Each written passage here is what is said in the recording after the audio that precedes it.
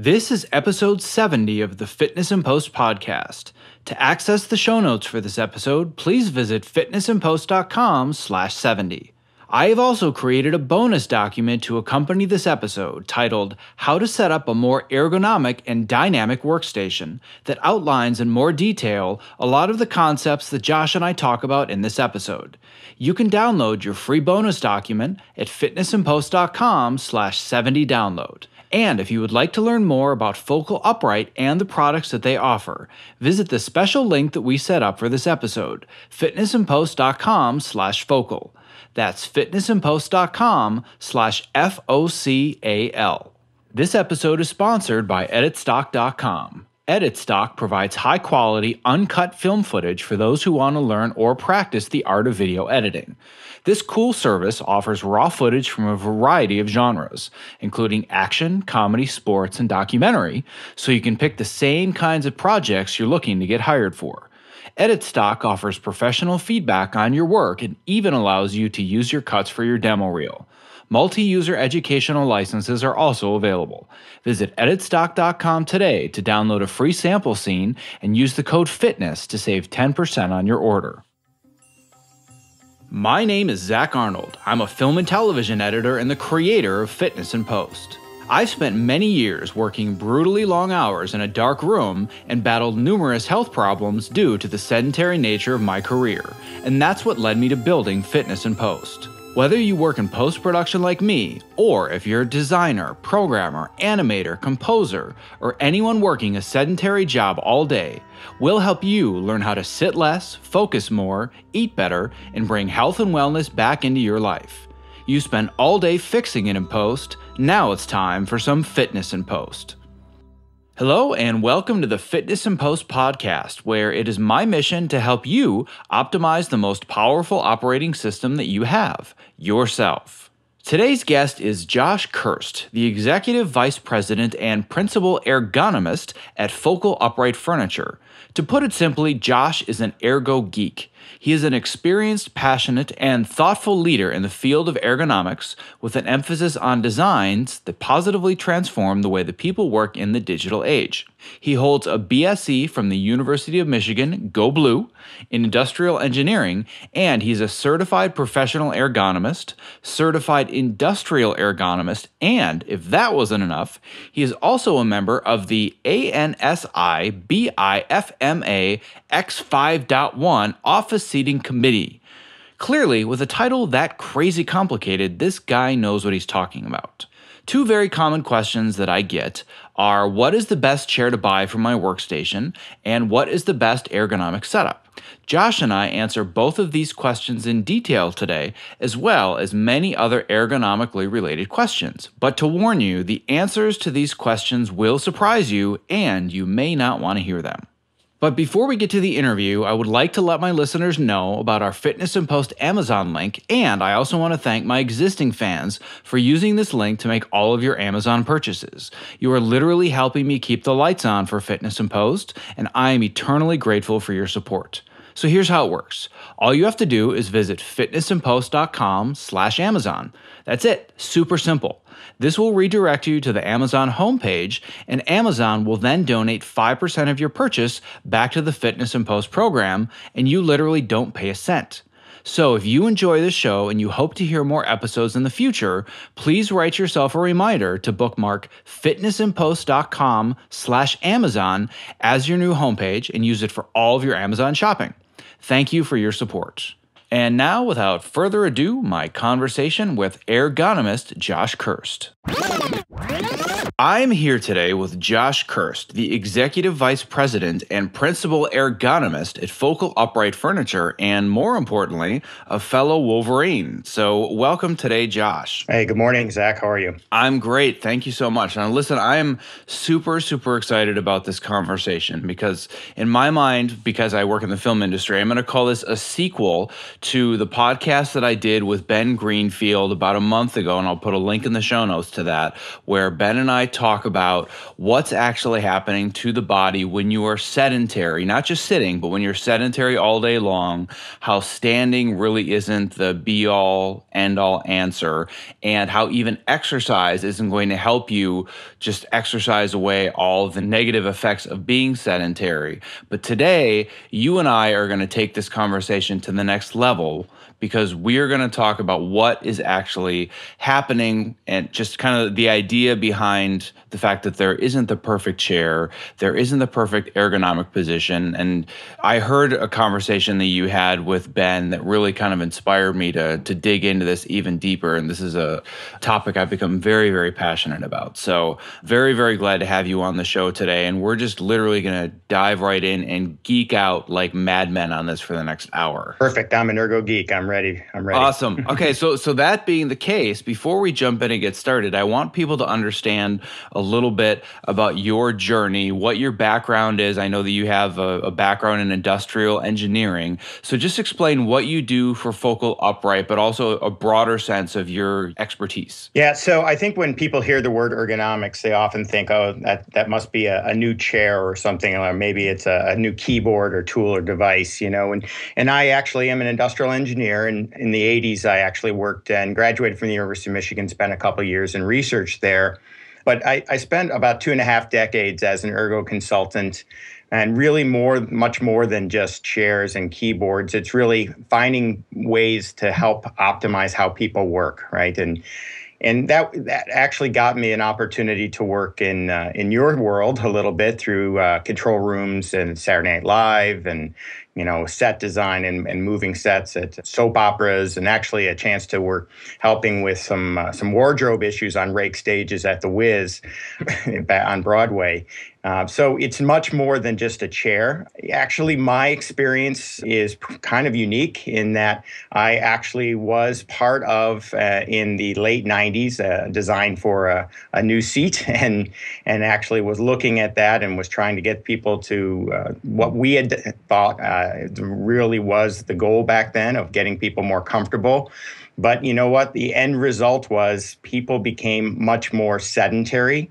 And as a result, I ended up changing my profession, or at least my position, and moving towards Focal Upright as a designer and ergonomist to change the way that people work. So getting people upright, more active, more healthy, and more mindful experience for people. And it was really important, and I'm excited about talking about that today. So what was that event, that thing that made you say, you know what, I think that I need to make a change, and I think I might be going down a path that doesn't make sense? Yeah, so the epiphany happened. So I'm on this committee. It's called BIFMA. It's really just a Furniture Manufacturers Association. We're talking about the new standards and getting people chairs with armrests that go up and down and in and out, and seat pans that go forward and back. And, we sort of gone down that path. And I just spent the weekend with some of my nieces and nephews and watched a movie called WALL-E. And I don't know if you recall this animated movie, but, the humans there are really driven by doing as little as humanly possible. Technology surrounds them. These people became overweight. They're literally laying down in their chairs with screens wrapped around them. I looked around the room and I realized that I was living in a world of ergo zombies, just like the movie. And I sort of whacked myself in the head, one of those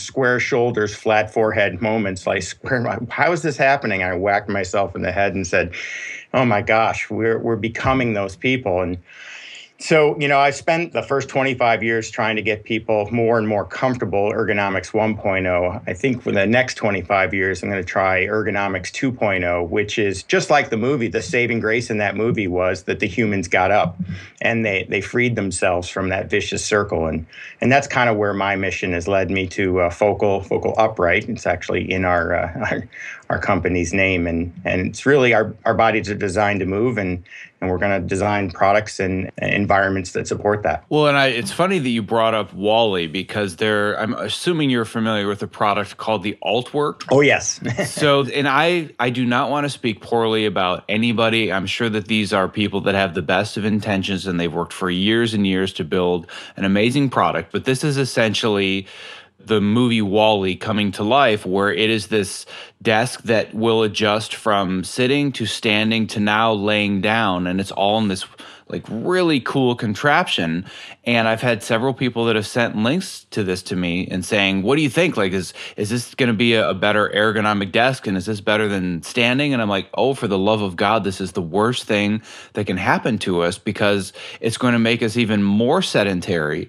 And it's going to exacerbate this problem times 10, because you're never going to have to get up or down.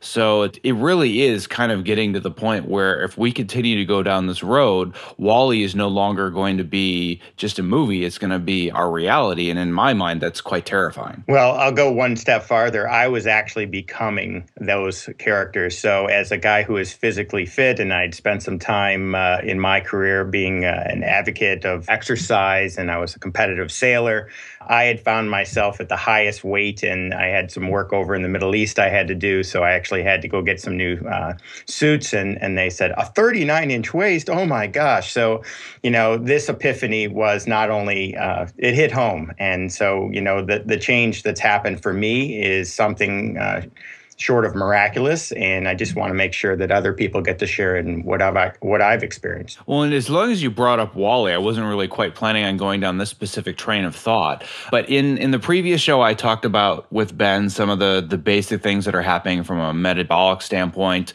type 2 diabetes, increased risk of breast and colon cancer, stuff like that. But I didn't really go down the route of what's happening to your body if you're not experiencing gravity the way that your body has evolved and been designed to experience it. So let's talk a little bit about that route of, if we're saying WALL-E is the end goal and we're thinking, oh, that's crazy, that's never going to happen. But what's actually happening to the body when you don't experience gravity properly and you're sedentary all day? Yep. So, obviously our bodies are designed to move. And so we experience movement, our muscles contract and they lengthen and shorten, and, we get all this wonderful oxygenated blood flow and these things that happen when we're positioned or inactive, right? So, I know, and actually I had some chance to talk to some of the folks at NASA recently, and, there are things that happen to an astronaut's body. So we shorten, our bones start to actually degrade, and we don't get the same nutrient level and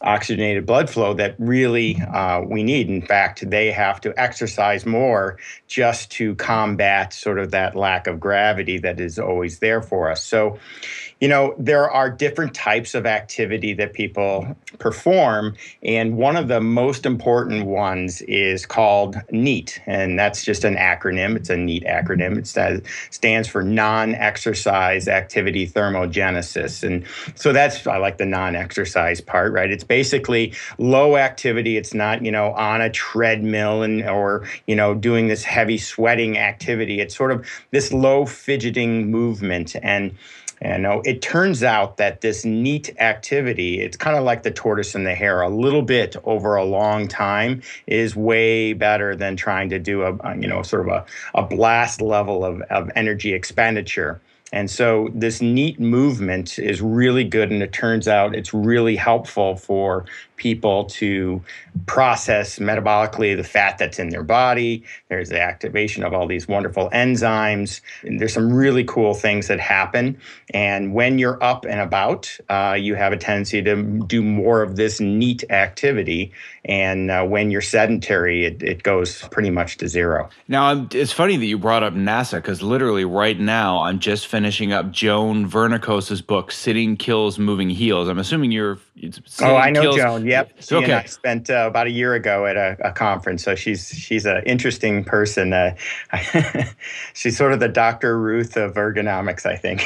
Yeah, and it's really funny that you brought that up, because that's something I'm learning about right now, which is how gravity actually affects our bodies. And I'm glad you brought up exercise, because they found that with the toppest, best athletes on the planet, which are astronauts, they would go into space, and because they didn't have gravity, their bodies would literally just start wasting away over a very short period of time. And the thing that really struck me, because that didn't seem counterintuitive. It seemed like, oh yeah, well that kind of makes sense. I wouldn't have thought about it.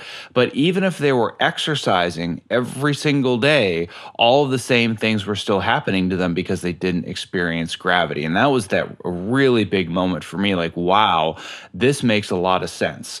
So there was a passage that she had in there that was talking about the stimuli that your body experiences just when you do something as simple as standing up. And this was another one of those key moments for me. So can you talk a little bit about the idea of like one of the examples that she gives where you can either stand once for 30 minutes or you can stand up 15 times every 2 minutes over half an hour, and how that actually makes a big difference in the way that your body just experiences movement?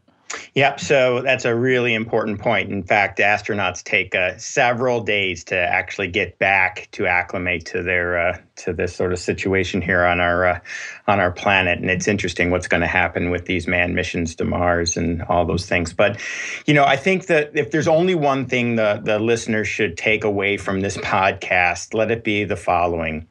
The single best ergonomic posture, the absolute best one, is always your next one.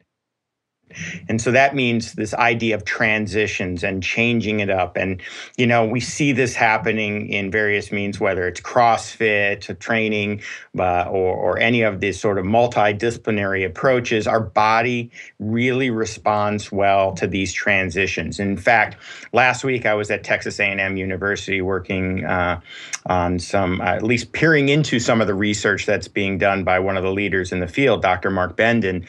And we had a discussion about transitions and how we might actually get people through the use of the Internet of Things, or whether it's something called intelligent interruptions, where we might actually monitor how people are feeling through maybe even something simple as a Fitbit or a video camera, to monitor those signals and help encourage people to move more. Because it's really important to change your posture, right? This idea of transitions, and we don't know the exact number. I know this summer, last summer in Europe, they sort of set this guideline that every 30 minutes we should try and at least do 2 minutes of movement at a bare minimum.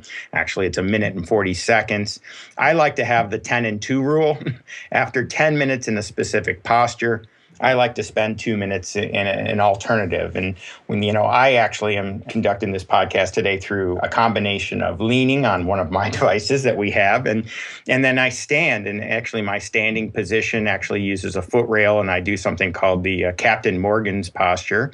It's merely putting my foot on that foot rail and giving my hip flexors a little bit more relief from being standing too erect. So there are a number of different aspects that happen, but this key is these transitions. Well, so based on what you said then about the idea of the best ergonomic position being your next one, I'm really, really glad that you said this, because I think probably, if it's not the top question, it's one of the top 3 questions that I'll see either via email or Facebook or social media, is people saying, I'm in the market to invest some real money in the best chair that I can find. So what do you recommend as the best ergonomic chair? And I will pull my hair out when people ask this, because the day will come in my lifetime where people realize that that's not the question to ask. So what is the correct question to ask, and how would you answer that question? Well, I think the bigger question is, what do I want to achieve, right? What kind of tasks am I going to perform? Today's workplace, whether it's in an editing room or an office or, in an industrial manufacturing setting, is really about options for the way I want to work. If it's collaborative, a chair might not be the best method for me to collaborate or accidentally collide to bounce some ideas off a colleague. It might happen through a vertical or a high-pitch table that, I can just stand up at the coffee bar. And if I am doing some heads down work, and I really got to get this stuff out the door, it turns out that, when we sit in a chair, our hip flexors go to about 90 degrees. Our body naturally and effectively produces this kyphosis, or think about it like Tech's neck, or ET craning his head forward looking at the screen, which puts our back in these really nasty postures. In terms of blood flow also, we understand today, and a lot of this research, Zach, has come out in the last 5 or 8 years in terms of what happens to oxygenated blood flow and these negative aspects. There's a number of different things that we see, but one of the things is if I do want a chair, I want something that moves with me. It's dynamic, right? And so this is the whole idea of active or dynamic seating. And the best chair might actually be one that allows me to adopt multiple positions. We're big advocates of what we'll call a stand assist. Sit to stand desks have been really, really popular in the last couple of years. People ask what chair I should pair with that. And the answer might be, something that I can lean against, or actually lean, like I would consider it the same thing if you went to a party and, you went to, everyone typically congregates in the kitchen and they end up leaning their backside against the kitchen counter. Well, these designs or stand assists are really to promote that sort of upright position. And so when I look for a chair, I look for the task that people are performing. And really a good designer, a good interior designer has to be almost like a good village planner or zoning planner, and accommodating the different types of work that people perform. So, it's not that I'm anti-chair. It's just I think it might be the wrong tool for the task. Well, and I'm glad that you brought up the sit, stand, assist, and leaning on something, because that was actually my entry point into the focal upright world, is learning about the Mogo from Ben Greenfield. I guess it would have been, it was over a year ago now. It was 1 or 2 years ago. But I literally will not go anywhere without the Mogo. And people are thinking, what in the world is a Mogo? So explain a little bit about what the Mogo is, and then we can go a little bit more into some of the other things that Focal Upright offers as well. Yep. So it's a brand new design form factor. It really is a category of seating we'll call a stand assist, or it allows you to perch your. Really, it's a portable seat. It weighs about 2 pounds. I carry mine in my backpack as I travel around the world. And, you can use it, and it telescopes out, and use it as just a backside support. It has a really cool little super grippy base on it. My partner is Martin Keene, of Keene Footwear. Some of your listeners may know of Keene Footwear. And I just tell people these are just Keenes for your ass. They're really nice and comfortable. It's a nice way to give yourself an open hip position. Your shoulders go back. It's it's very difficult to slouch. You sort of adopt the shoulders behind the hips, sort of it's a Grateful Dead bear, leaning back position, which opens up your hips. It also generates a lot less back compressive force and takes 40 to 50% of the weight off your feet. It's not the only seat in this category. I am still part of that BIFMA group, the Business Industry Furniture Manufacturers Association. And in fact, 2 years ago, there were only a handful of entries in this category of dynamic or active seating for perching. And today, there are probably over 50. So it's really the fastest growing type of design form factor. It allows people to work at a standing environment. You can use it at work. You can use it at play. People can use it out on the golf course, listening to a jazz concert. You can just telescope it out, put it out, and it's got a nice little spike that can go into the grass, or, on the other side, you can flip it around. It has a nice little super grippy ball that lets you do your work at a standing desk, and really benefit from all the benefits of standing without the fatigue and discomfort that inevitably comes with staying in one posture for too long, Zach. Yeah, and I'll put a link in the show notes if people want to learn more about the Mogo and they want to purchase it, and I highly recommend it. Like I said, I do the same thing where I'll have it in my backpack, and if I'm working from home, I'll be using it at home. If I'm at the office, I'll have it there. I've traveled with it before. Like I did a talk about fitness and post about a year ago and flew to Florida, and it was an overnight my trip, one of the only things that I packed with me was the Mogo, so I could have it and I could also demonstrate it as well and show how easy it was. What the Mogo really did for me is help me break through the idea that I either have to have a standing workstation or I have to have a sitting workstation. Because a very common question that I get from people is, well, I've been inspired to stand more, but my office is not going to buy me a standing desk. So what do I do? So if somebody came to you and said, I really want to try to make the transition, but I'm not going to make the investment yet, and I just want to try it out, I've now found there's this middle ground where, thanks to the Mogo and other things, you can make the transition. So what would you say to somebody if they were like, I want to make the transition, but I'm not ready to invest and I don't have a standing workstation yet? Yeah, so, I consider myself a fairly thrifty individual. Probably on my cardboard tombstone, it's going to say, herein lies a pretty thrifty guy. I have some experience along this, and I would give people the advice of trying. Listen, if you're traveling, every hotel room has a standing desk. I bet you didn't realize it, but they do. It's called an ironing board. So if you just pull out an ironing board, put your laptop on the ironing board, and position yourself in front of it, you can feel what a standing desk, or you can do the same at your kitchen counter. The idea of the Mogo is really just a device that you can lean against to create sort of this active posture. I find myself rocking back and forth. We kind of coined the term rocking your day job, but it's really that non-exercise activity thermogenesis happening.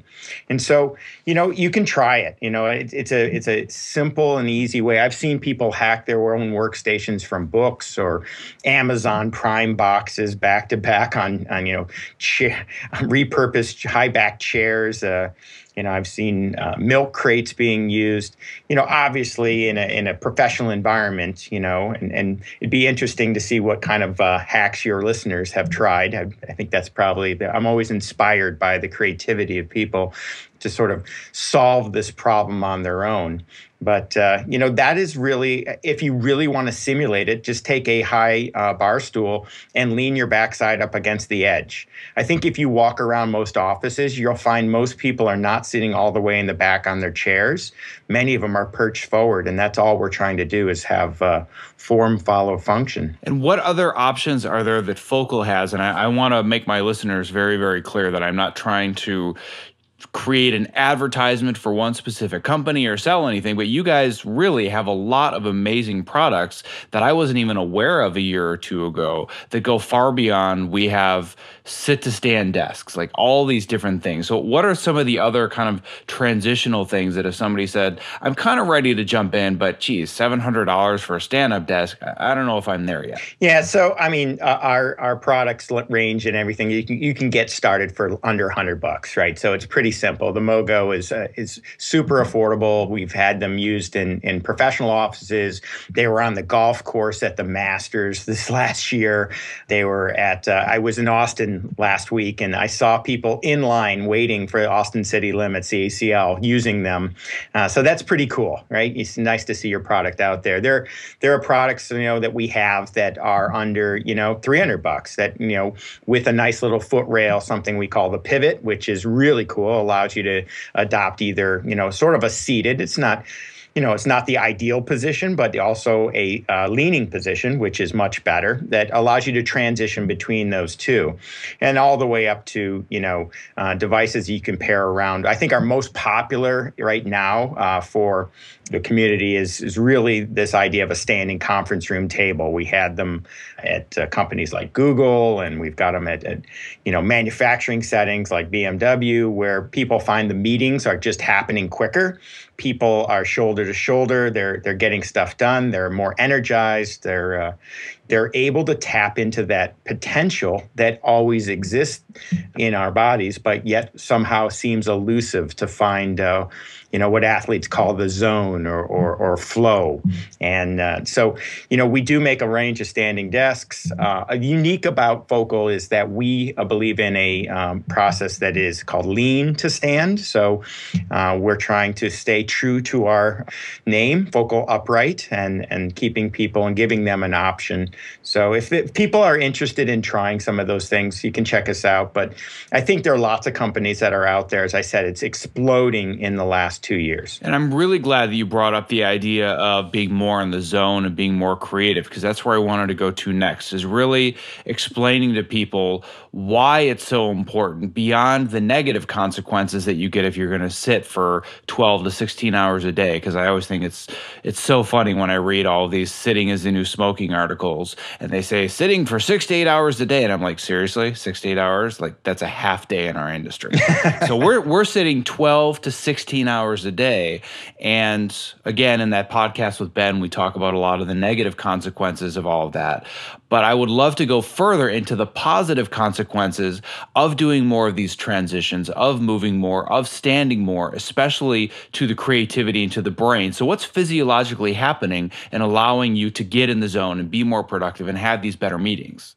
Yeah, so I think, first of all, a lot of people, and I'm glad you brought that up, a lot of people are in the blame game, right? And first of all, it's not our fault, right? It's not your fault, right? The idea that chair has been this ancient leisure tool has been misapplied to technological advances. I even look at the words like, the term chairman, right? Or this tool was designed for leisure and not really for, being so predominant in our world. But, we've gone down this road of comfort, almost to the point, as I said, of WALL-E. And the trend probably is swinging a little bit the other way now, at least with some of the folks who are able to tap into, I say it's like getting your mojo back. So what happens? So most importantly, so again, last week I was at Texas A&M, and there's this professor down there who's in the field of narrow ergonomics. You think I'm a geek? Well, Dr. Ranja Mehta she is the uber geek of, the next cutting edge of Ergonomics 2.0. And what she's being able to do is look at what happens to oxygenated blood flow to our brains and see what happens when we're sedentary and when we're upright or more active. And the difference that she uses, it's called infrared near spectroscopy. It's freaking lasers. They're shooting at these grad students to look at what's happening in their brains. And, it's amazing to see the difference. And so by tapping into that potential that exists, that in our bodies, we're able to think on our feet. She's also finding some pretty cool things in terms of ability to not only get our mojo back, but combat things like depression and anxiety, which, the opposite of those things, are obviously being engaged and being, positive about, each one of those collisions that we have with other people. Nobody ever scheduled a meeting to have a good idea. They usually happen by chance and circumstance.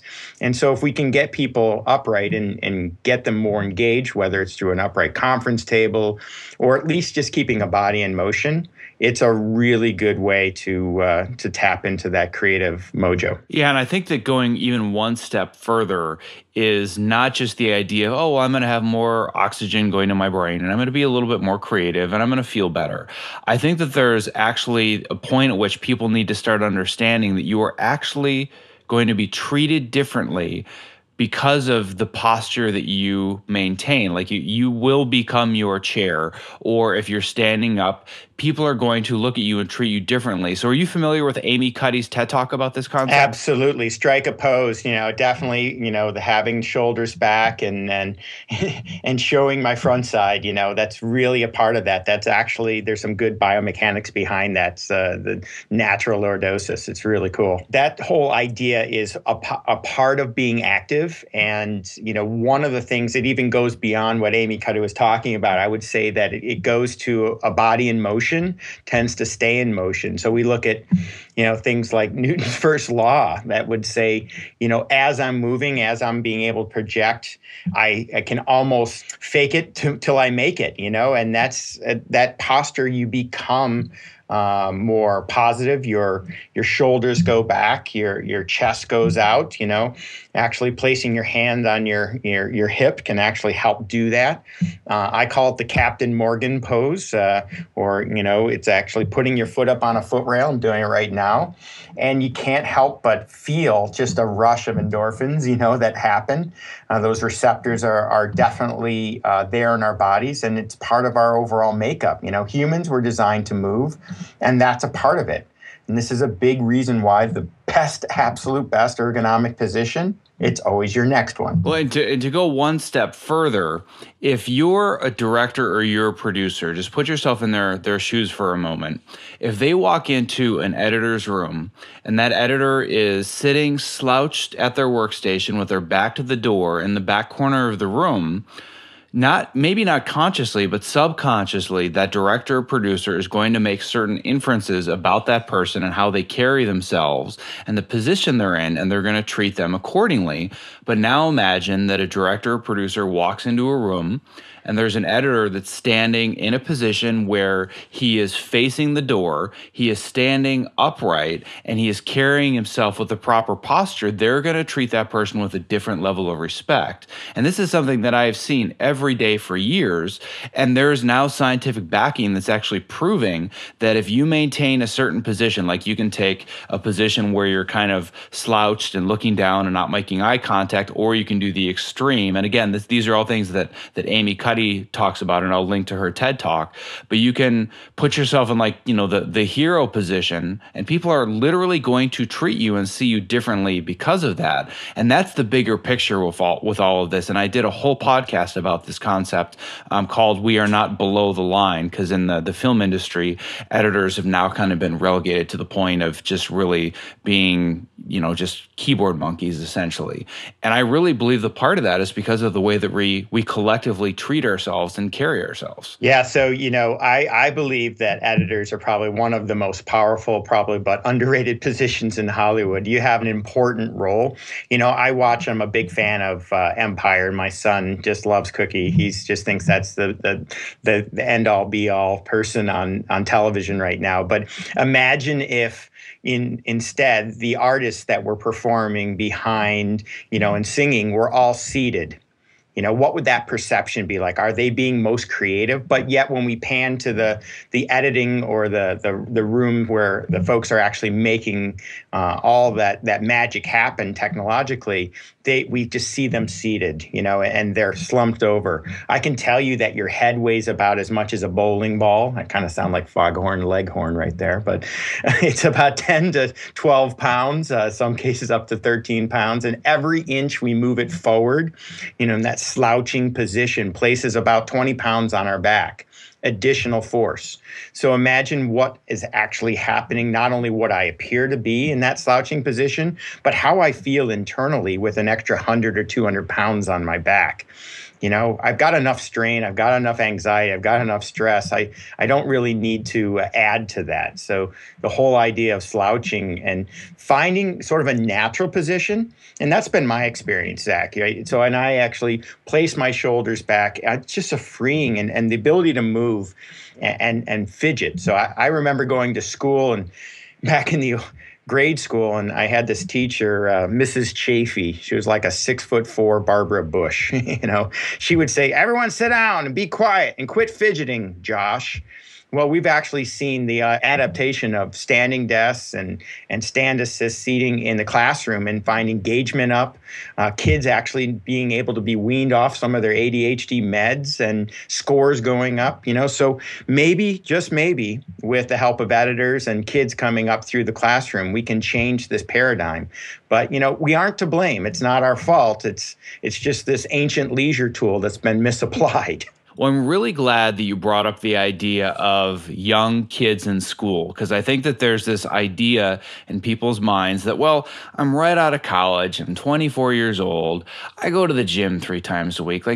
I'll worry about this stuff in 15 or 20 years. But right now, I'm just going to hunker down, I'm going to work my 16 hours a day, and I'm going to make my mark, and I'm going to build my demo reel. So explain how, just because you exercise, you're young, maybe you're even eating kale salads at lunch, this just isn't going to counteract the effects of being sedentary all day long. Yeah, so Zach, I've coined this phrase, sort of the active couch potato. And so what happens to our bodies is we can't really hope to exercise our way out of long periods of sedentary activity or inactivity.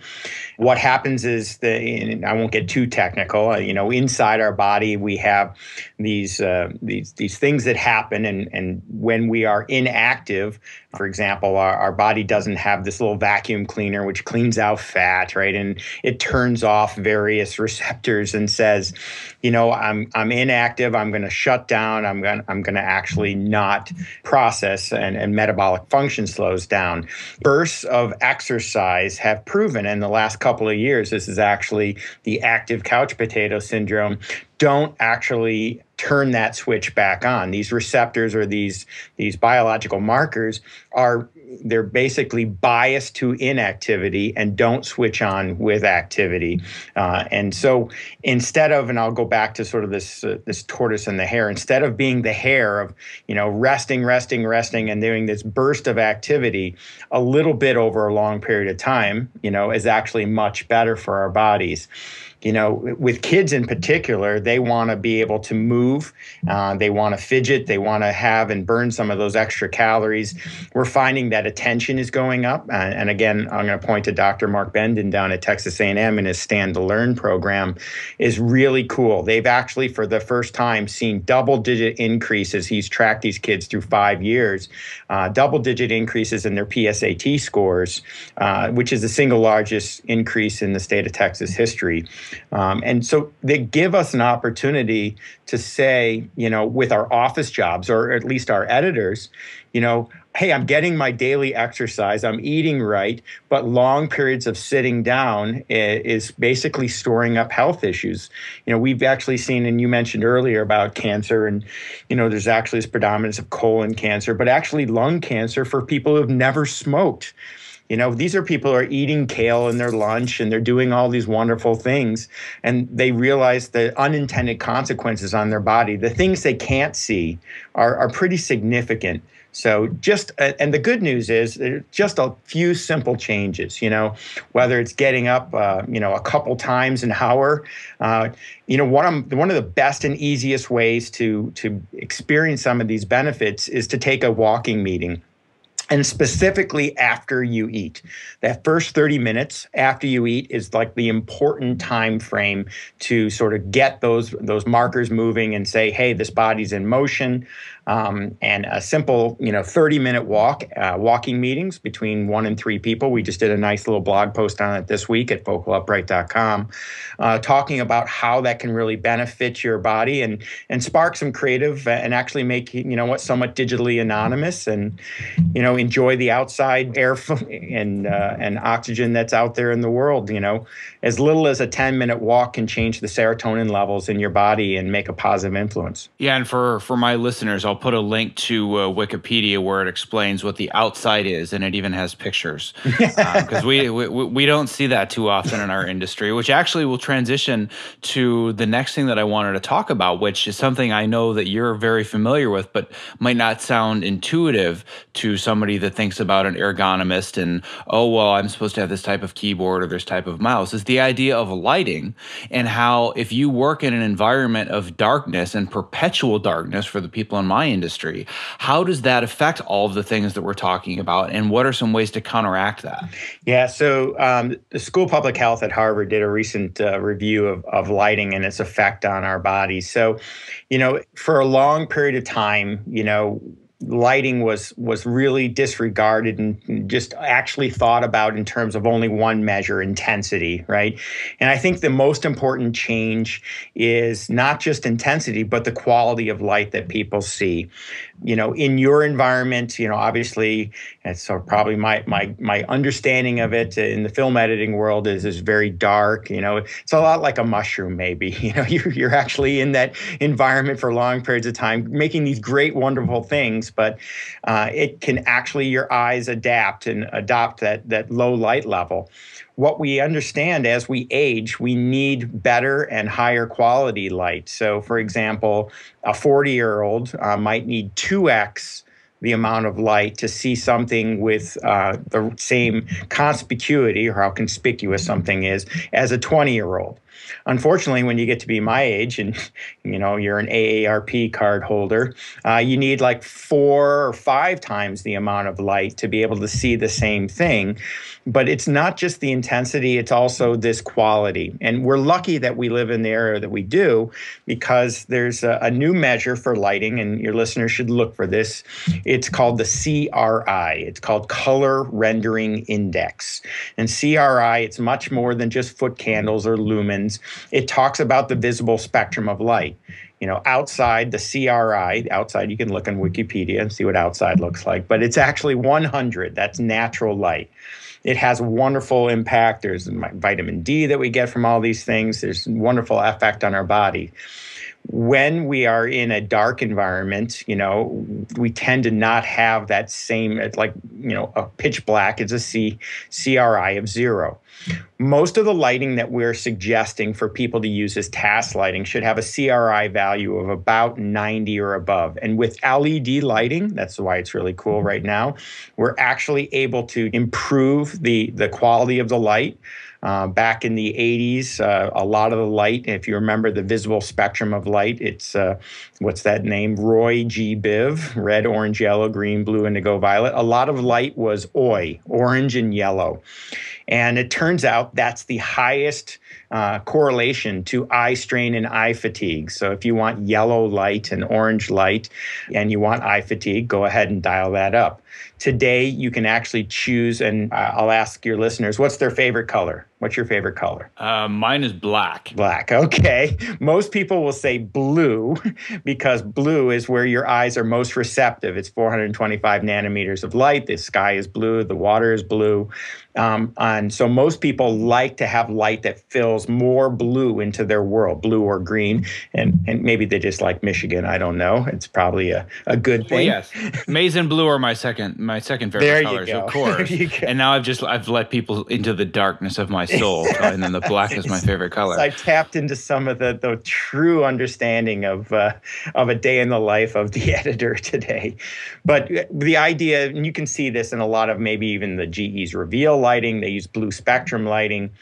So color and color rendering index is something you can do. And I think it's also ability to sort of change up. Your eyes are no different than any other body part they use muscles. So you have near focus and far focus. You have light and dark adapters. So, just like the best posture is your next one, for editors, I would say that changing up and acclimating their eyes to both dark and to light environments as much as they can. And then near and far focus. I call it the 20-20-20 rule, that every 20 minutes, pick an object 20 feet from you and focus on it for 20 seconds and read it. And this can help those muscles that are near focus to far focus and help that wonderful balance occur. So, lighting opens up a huge discussion, probably an opportunity for another podcast, but it's really exciting to see kind of where we are today with the options that exist. Yeah, and given the audience that I have, especially that I have a fair amount of colorists that their entire life is about light and color, I would love to do an entire podcast about that. But the one thing that I will say just very, very shortly, because I don't want to go down that rabbit hole, is that the lighting that you have in your edit suite or the lighting of your computer screen can have a tremendous effect on your circadian rhythms.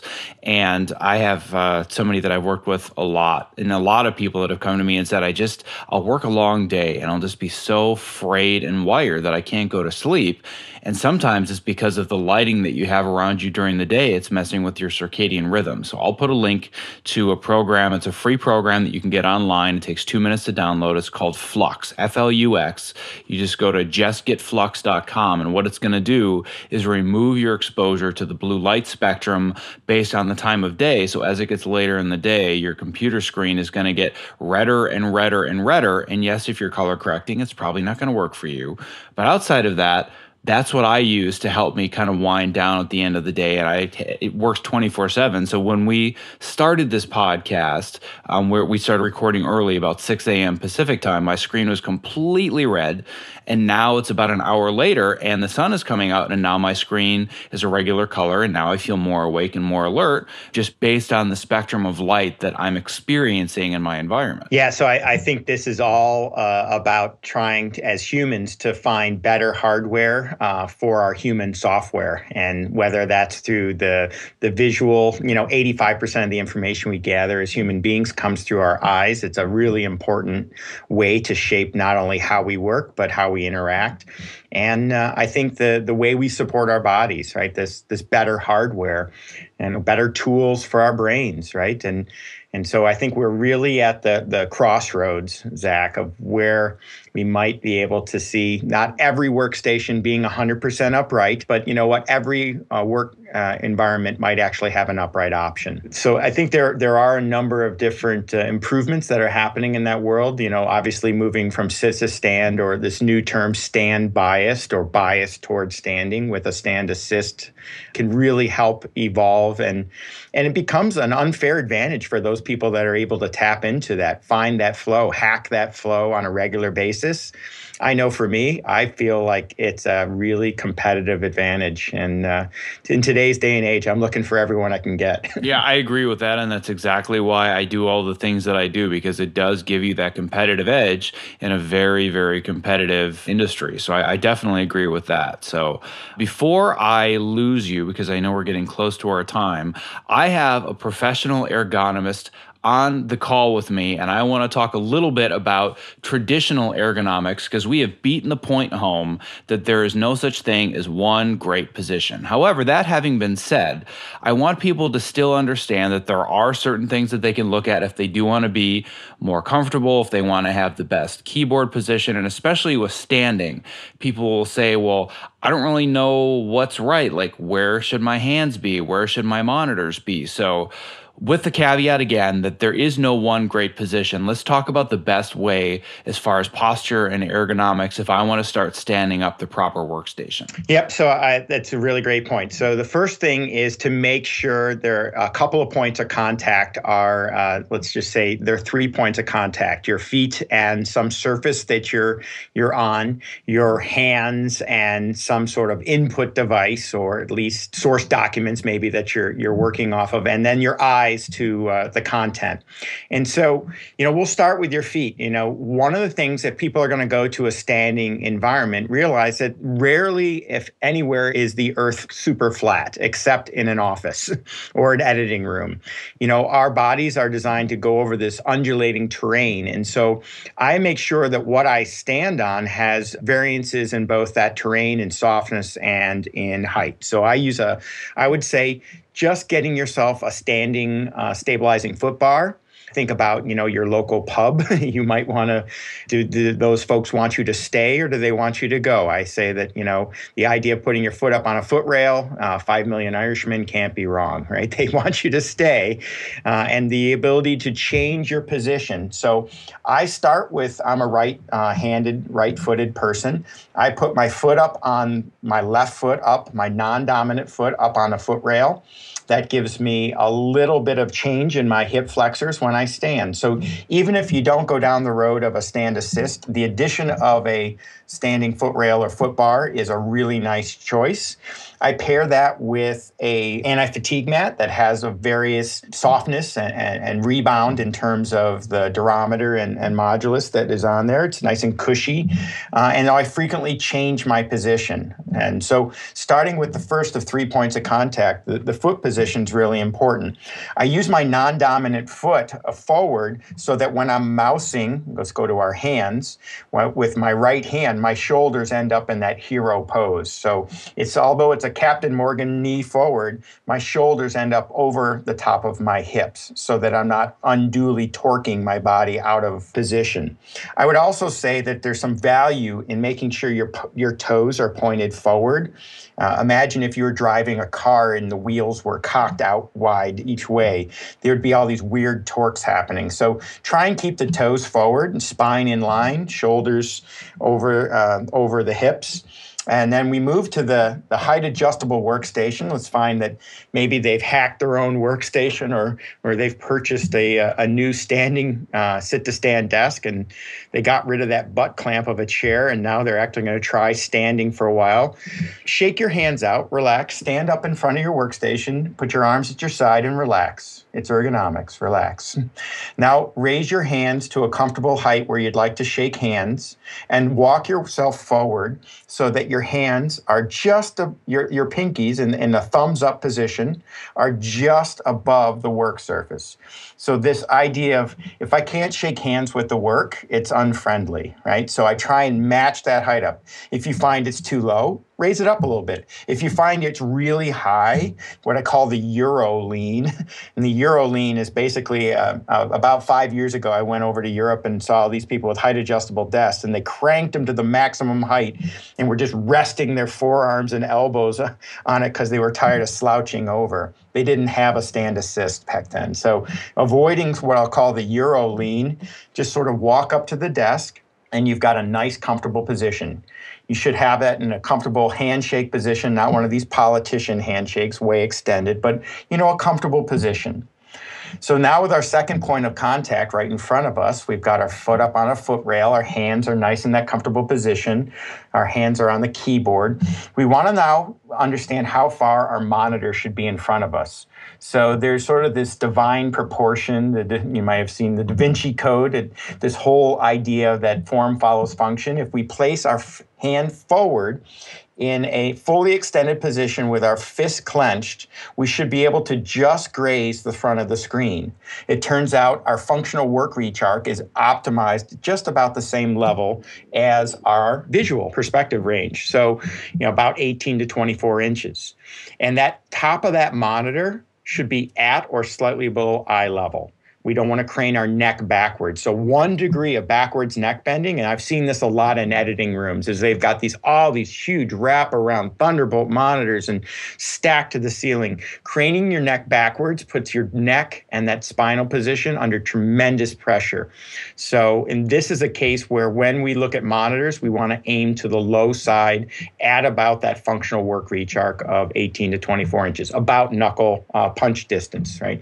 Just about the distance I could duck my face out of the way if you were going to try and give me a shot to the nose. If I was an Ohio State guy, you'd probably do that. But I don't want to alienate too many of my listeners, but I'm not going to disagree with you there. Yes, okay. So those are the 3 points of contact, and I think the key here is don't forget 10 and 2. I like to do 10 and 2. After 10 minutes in a specific position, I change it up. During this podcast, I've transitioned 6 or 8 times from leaning to standing in my Captain Morgan pose to the hero pose with both feet on the ground to back to leaning and then cycling through. So, it's really important that, we understand as this whole series and these new design form factors are coming forward, there's lots of education out there in ergonomics on how to sit correctly. There's very little in how to stand correctly. And just by placing one foot slightly in front of the other, if you don't have a foot rail with the little bony section on your ankle in front of your big toe, that staggered stance can take 3 to 5% of the pressure off your back. So, there's lots of little tricks and tips, and we'd like to help everybody find a way to live it up, to evolve into something that's far away from where we were headed with that WALL-E future. Yeah, absolutely. So the last question, I can just steal a few more minutes of your time before we have to go, is all the time people are asking me about problems that they have with their forearms and their wrists. So what can people do if they're looking at points of contact? I know that you kind of mentioned the handshake position, but if somebody is actually at the point where either they have carpal tunnel or they have really messed up forearms and wrists, what are some of the things that they can look at possibly messing around with? Because it's so overwhelming to put in ergonomic keyboard or ergonomic mouse in Google, and you're like, I don't even know where to start. So what are some basic tips to get started there? Yep. So again, you want a natural extension of your arms away from your body. So if I can take a straight line from my elbow through my wrist, it should connect up with my middle finger. One of the things that happen is that, again, we're not to blame. the way tools were designed, right? They typically put our thumbs down. So what's our thumbs sort of sideways or down position in our society means boo, no good. I like to make sure that I work with tools that allow a thumbs up mean good in my world, position. So that means a mouse that actually, or an input device that allows my thumb to be in that natural handshake position. So there are various tools out there. The Evoluent makes a mouse. There's different, Microsoft came out with a new Sculpt keyboard, which is pretty cool. It actually has a raised and tilted keyboard and a way to use the mouse in a slightly more thumbs up for safety position. So I would just look for, those types of devices that allow form to follow function. I'm a big advocate of also looking at the whole system. I mentioned the neck earlier, and a lot of people exhibit hand and wrist pain and elbow pain, and the real problem is in their neck. Their neck is craned backwards. All the nerves that travel through my arms, through my elbow, up through my shoulder and the brachial plexus, they connect into our central nervous system, our spinal cord. But if I impinge my neck by craning my neck backwards, that it's just like traffic in LA. It's traffic-edding, there's very tight tolerances in that region. So we want to make sure we start with the entire upper extremities and not forget to look at the cervical neck region. That being said, there are lots of cool devices out there that allow you to adjust your keyboard. I would say, if I looked at a keyboard, and the biggest issue I saw in a lot of different editing rooms, if they're using an extended keyboard and not using the number pad, that little thing on the right-hand side, this unnecessarily pushes the mouse away from their body and adds this extended reach. So, getting rid of that number pad, or in the case of the Microsoft Sculpt, it's portable, it's wireless, you can move it around where you need it, and allow things right in that prime real estate in your work area, which is right in front of you, where form follows function. I would just say one last thing about standing desks. We have seen people who've made the transition to standing desks without a stand assist increase their hand and wrist and shoulder discomfort. A lot of this comes from them getting tired from standing for long periods of time with no real means to change their posture. So they end up elbows on the table, leaning forward, what I call that Euro lean. And so adding a stand assist, put your shoulders back. It's much more that hero pose. And in fact, our desks actually tilt slightly towards the individual, much like the old architectural desks, to promote that shoulders back and natural support for your forearms. So that having been said, actually, I've already found one weakness in my setup, because I do find that I'm reaching outside that kind of prime real estate that you mentioned, where I don't use a mouse, I use an Apple trackpad. And because I have the number pad on my keyboard, it's sitting outside of that. My arm is no longer perpendicular to my body. I'm probably reaching outwards 5 or 10 degrees. And now I know that that's something that I can optimize because it's not quite there. And it's funny that you mentioned the whole standing and the shoulder and the wrist issue, because I just assumed, well, I'm having all these neck and shoulder problems because I sit all day and my posture's bad.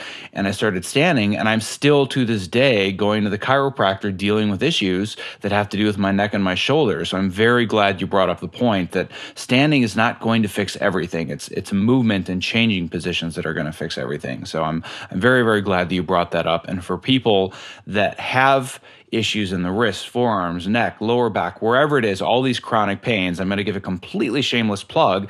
I am completing right now the course that I'm building, the online course that is going to give you all kinds of education and videos that are going to show you how to reverse these pains that you have using specific exercises that you can do during the movement breaks that you are going to start taking throughout the day. So I'm trying to hit all this holistically from the very beginning of how do I change my position to how do I fix all these pain points, how do I reshape habits. So it's all kind of built in there. So it's just my little shameless plug for that. Well, I appreciate that, Zach. And I will just complete this story of where I was as I watched that Wall-E movie to where I am today.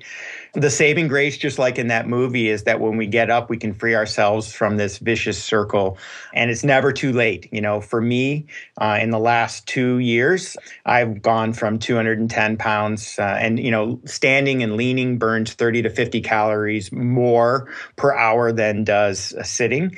I'm proud to tell you I'm 180 pounds and I went from a 39-inch waist to a 33-inch waist. And so, it's pretty easy to get me a gift these days. It's new clothes. So, I'll tell you what, it's really nice, but I just feel better about each day. And I challenge the editors out there to help people understand that there are options. There are ways that people can work differently. You have tremendous power to shape that.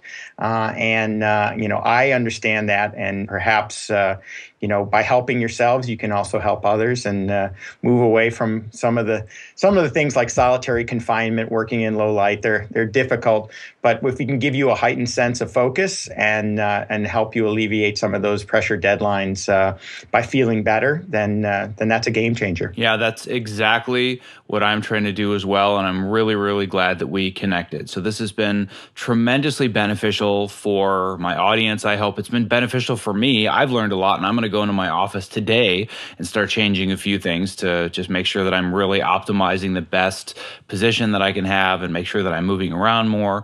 So before we go, where can we send people to start learning more about what you do and the products that your company offers? Yep. So the best way is to check out focalupright.com. You can see a lot of these things in action. They've got some great tours in places like Wikipedia, Wikimedia, CrossFit, and you can actually take a little virtual tour of their office and see what that looks like. We have a great blog series right now on behind the design aspects of our latest design called the Pivot, which is really cool. I'm using it right now. And there's also sort of the Stump the Chump, Ask the Ergo guy, the Ergo Geek, Josh at focalupright.com. And you can leave me a message and I get a couple a day. And, I love to interact. I love to help people. That's sort of my mission, is to help find ways to tap into that mojo, be more creative, be more productive, and not just live longer, but live better. Awesome. Well, thank you so much, Josh, for being here. And I have a feeling that you might end up becoming a recurring podcast guest. Awesome. Thank you for listening to episode 70 of the Fitness in Post podcast. If you enjoyed this episode and would like to access any of the resources discussed, visit our show notes at fitnessinpost.com/70. I have also created a bonus document to accompany this episode titled How to Set Up a More Ergonomic and Dynamic Workstation that outlines in more detail a lot of the concepts that Josh and I talk about in this episode. You can download your free bonus document at fitnessinpost.com/70download. And if you would like to learn more about Focal Upright and the products they offer, visit the special link that we set up for this episode, fitnessinpost.com/focal. That's fitnessinpost.com/FOCAL. This episode is sponsored by editstock.com. EditStock provides high-quality, uncut film footage for those who want to learn or practice the art of video editing. This cool service offers raw footage from a variety of genres, including action, comedy, sports, and documentary, so you can pick the same kinds of projects you're looking to get hired for.